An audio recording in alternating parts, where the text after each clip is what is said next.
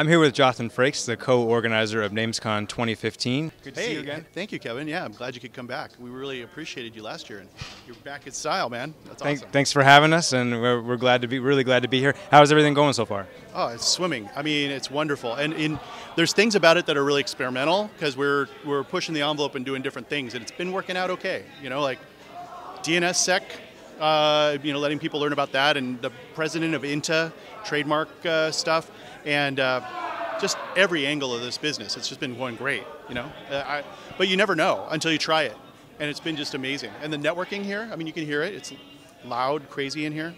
It's just wonderful. Yeah, everyone's gone to dinner, and there's still probably 150 people around us right now. So the turnout is smashed.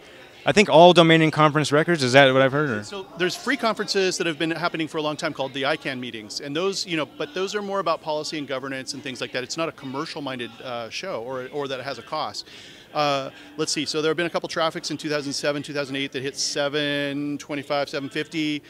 Domain Fest Global 2 or 3 years back hit 750 if you count the overseas employees, no, we've hit 900 people, which is like up there. I think it's about the people who come to participate, though. I mean, the conference, I would love to say, hey, it's all me, it's all Jody, it's all Richard. We each have great kind of ways to complement each other, and we all work really well together. We got a good culture, but it's about the attendees.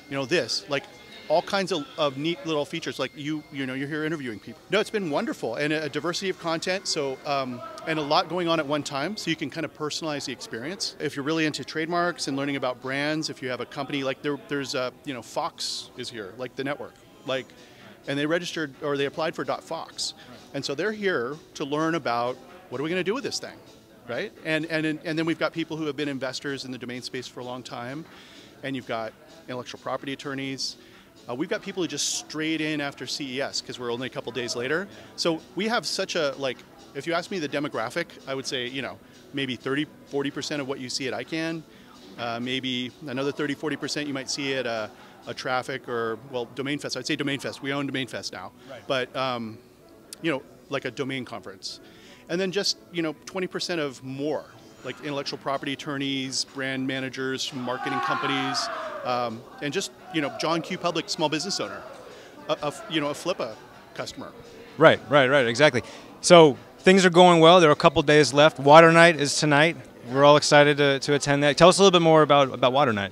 Well, Water Night, so Richard leads a charity that is Water School. And Water School teaches and educates in third world nations about how you can use inexpensive processes to have clean and drinkable water. And that can lead towards reduction in health issues, even health-related deaths and things like that. And so little small things, little inexpensive things that can be done to help those different developing nations just have good, clean water practice. But I mean, I'm so delighted to be able to help with that charity. And tonight, there's actually two different companies are sponsoring. So every dollar raised, people pledge. So people go to Water Night to, it's like a gala, but it's a fundraiser. And so people will pledge $1 here, $1 there. But there's matching funds, so every dollar that people put in will become $3 that go towards the charity. I feel sorry for the people who have sessions scheduled at 9:30 tomorrow morning. Yeah, basically, yeah. I remember that last year. That was hard. Are you going to shave your head again?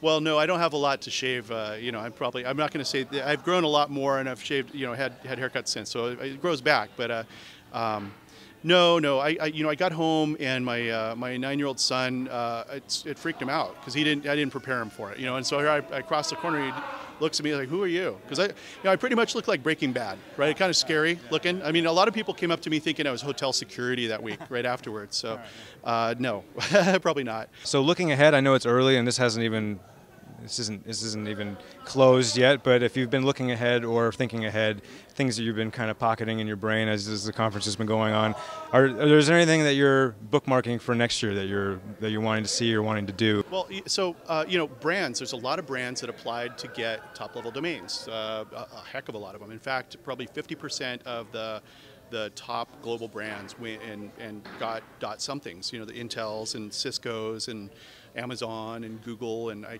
can rattle them off, but none of them have yet deployed and launched what their strategy is going to be for a new TLD.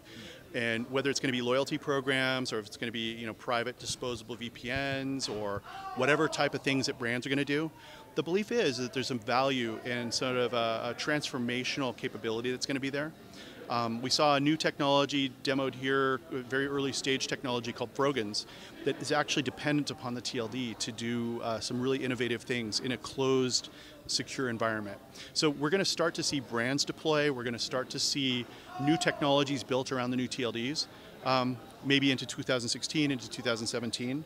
Samsung was here at CES touting the Internet of Things. I think it's still the era of the Internet of Names.